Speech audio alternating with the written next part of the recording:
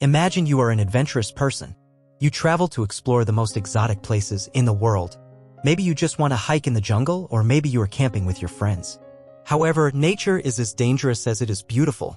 You have to protect yourself from dangerous animals and plants. You should watch out for snakes with venom or not eat poisonous mushrooms.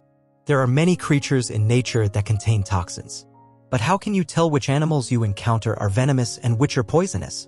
With this video, you will learn the difference between venom and poison and become more sensitive to these toxins. The main difference between venomous and poisonous.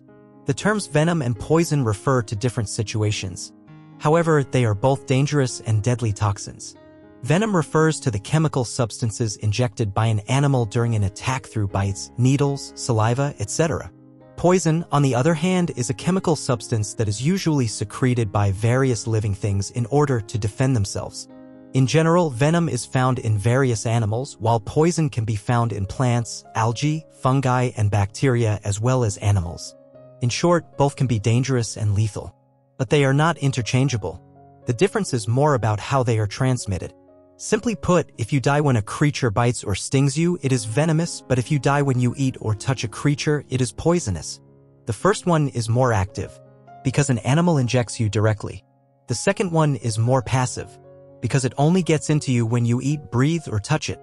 How toxins work in animals. Both venom and poison are the results of millions of years of evolutionary arms race between predator and prey. About 15% of all animal species in the world are venomous. Both venom and poison toxins emerged in the evolution of living things through a process called gene duplication. Although they are usually associated with the saliva of animals, it has been confirmed that they can also be found in other parts of the animal's body. For example, the arrow frog carries its toxins in its skin, while lorises accumulate them in their forearms. Each creature's strategy for producing toxins depends on the environmental conditions in which it lives, its biological makeup, and the struggle between enemies and prey. It is all for survival. Venomous animals are usually active ones that have developed a specific hunting strategy. The best examples are venomous snakes. Venoms usually contain toxins that can be effective when they enter the bloodstream. Venomous animals need to make an open wound before they can release their toxins into the body and get into the bloodstream. That's why they mostly use methods such as biting and stinging. Effects of venom and poisons. Venom and poison are not always fatal.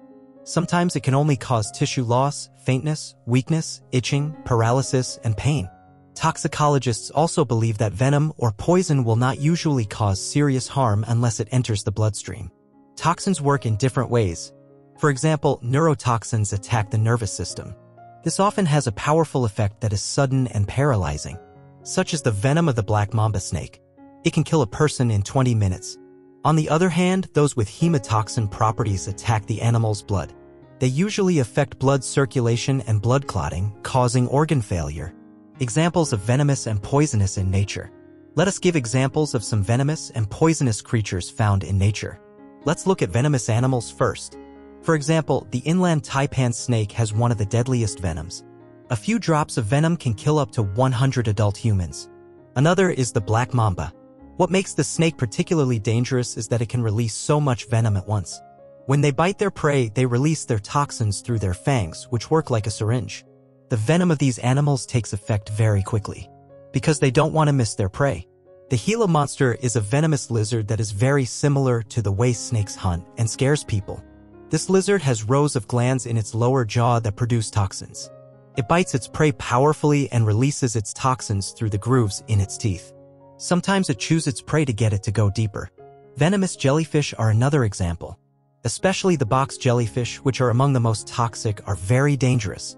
A venomous box jellyfish has a harpoon-like structure full of venom that shoots out of the cells along the tentacles when touched.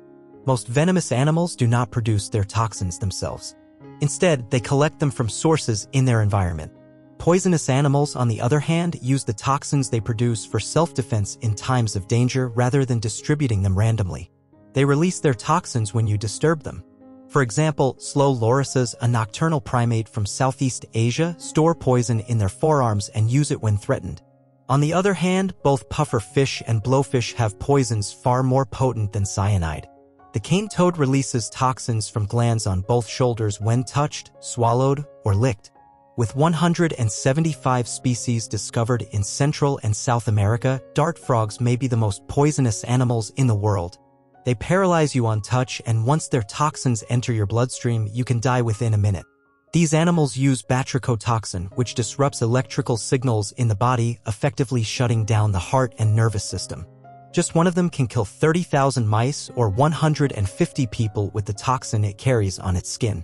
These animals also collect their toxins from substances in their environment. For example, poison dart frogs get their toxins from a certain species of flies and ants. Poisonous creatures are not limited to animals, however. From plants, we can take the poisonous ivy as an example. If you touch it, you may experience itchy and sometimes painful rashes that spread throughout your body. As for mushrooms, everyone knows the most iconic mushroom, the fly agaric, although its effect is less than other mushrooms. Looking like something out of the Village of Smurfs, these cute fly agaric mushrooms can cause a variety of bad consequences when eaten, ranging from hallucinations to coma. Venomous and poisonous together. Some animals can have toxins with both characteristics. So an animal can be both venomous and poisonous. Blue-ringed octopuses, for example, are toxinous for both offense and defense. These octopuses are venomous when bitten and poisonous when swallowed. Venom and poison in different languages. In nature, there are many, many different species that are venomous and poisonous. It may be impossible to know them all, but now we know the difference between venomous and poisonous. So we cannot forget how they work, what they are found in, and their dangers. It is important to distinguish between venomous and poisonous toxins. But this is not true in every language. So venom and poison do not have an equivalent in many languages like English. In such languages, there is usually only one word for both venom and poison, meaning dangerous, harmful, or deadly. In Spanish, for example, both are translated as veneno, and in German both are translated as gift. This has arisen arbitrarily. But this distinction is also scientifically necessary. Because one of the best ways to find solutions and increase understanding of living things is to make such classifications and distinctions, avoiding the danger of poison with venom. So let's go back to the forest. First of all, avoid and do not touch any animal, plant, or fungus that you are not sure what it is. Most animals will not attack you anyway unless you disturb them. If it attacks you and injects its venom, do not panic. Stay away from it first. If it doesn't fight or struggle with you, don't attack it, don't try to beat it or kill it. This will only make him angrier and make him more likely to bite or sting you again. Try to stay away from it. Then seek medical help immediately. If possible, try to photograph it without endangering yourself. Its species is important for the antivenom. The more sensitized you are about venomous and poisonous, the better you can protect yourself from potential venomous and poisonous hazards in your area. Unless you are a scientist who knows what you are doing, being aware of these creatures and staying away from them is the safest option. We wish you peaceful days at peace with nature. If you liked the video, don't forget to like and subscribe. See you in the next video.